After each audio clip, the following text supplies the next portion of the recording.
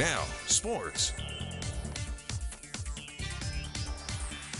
Welcome back to sports, everyone. I'm Chaz Messman. The prep wrestling season is winding down with only a few meets left before the AIA State Championships in early February. It was senior night tonight for Gila Ridge boys wrestling ahead of their match against Copper Canyon. Here's Gila Ridge's Owen Beck working to pin his opponent from Copper Canyon. Beck would go on to take this match. This coming up next now, that's Gila Ridge's Elijah Campuzano, making quick work of his opponent. That was a fast win for him. Gila Ridge girls wrestling, Copper Canyon, Somerton, as well as Holtville competed in a quad meet in the Hawk's Nest as well today. This is Kennedy Farrar finishing off her opponent. She's one of the top-ranked wrestlers in the state right now. And in the end, it'd be Gila Ridge boys who takes down Copper Canyon 75-6. There were no overall team scores for the girls' matches today at the meet.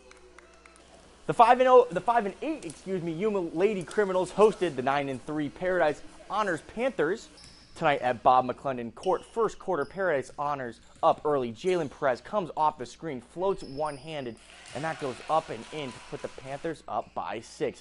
Later in the first, Yuma still looking for their first bucket. Giovanni Amador splits the double. Her shot no good, but Sylvia Gradias is there to get with the putback and one. Following possession, Paradise Honors works it inside, but Gradias is there with the rejection at the rim.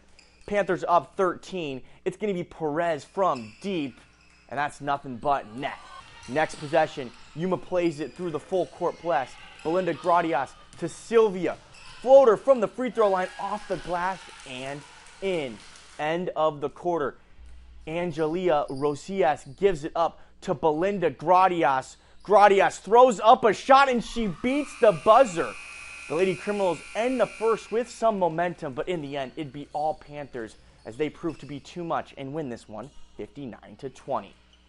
The Yuma boys look to bounce back after yesterday's loss to Cibola. However, the Criminals would fall on the road to Paradise Honors 62-32. The Criminals have now lost 5 of their last 6, but they're going to have a chance to put themselves back into the playoff conversation on Thursday against Moon Valley. To Raider Jim Cibola looking for win number 13 on the year as they welcome in their Yuma County rival, the San Luis Sidewinders. Starting in the second quarter, Cibola up big already, but there's Jalissa Montoya putting that one up and in, and that would be only the second bucket of the night for San Luis. A bit later, the Sidewinders with it.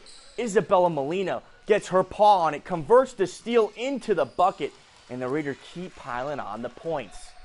Montoya is going to draw a foul, and she's going to go to the line. That one's going to be up and in to add another point on for San Luis. Next possession for the Raiders.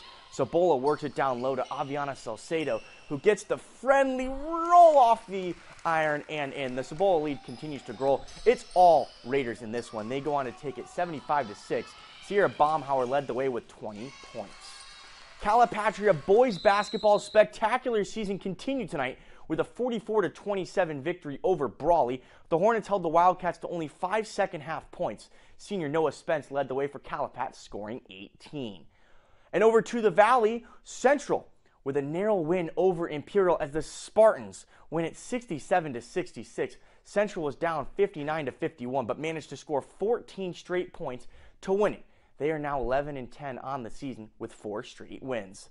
Also tonight, Holtville boys hoops took down Southwest, and in the latest AIA rankings, they're going to drop tomorrow, so stay tuned for that one for an update. And that is all we have time for in sports.